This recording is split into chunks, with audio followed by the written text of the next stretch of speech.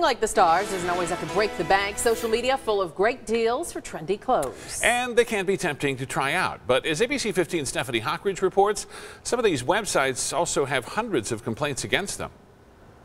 These look really cute. That's what Kelly Schwartz first thought when she saw an ad on her Facebook page for Belle Lily. So she bought 4 dresses on the site and spent more than $70. Holiday dresses that I thought would be fun for a party. Only one was delivered. I don't even think my child could have worn it. It was so small. That was more than a year ago. The other 3 dresses never even showed up. When Kelly ordered from Belle Lily, there wasn't a lot of input yet on social media. But now people are weighing in, and comments include poor quality, not true to size, and will not return anything.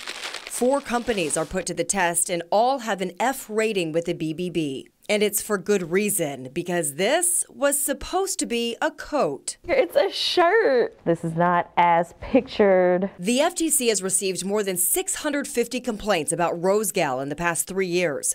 These workout leggings are also a problem. They are totally see-through. $40, not worth it. The quality was bad.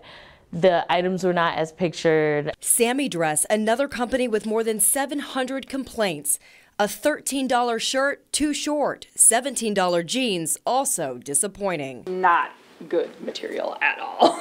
This $22 dress from Dress Lily had problems with the seams, and that company has 500 complaints.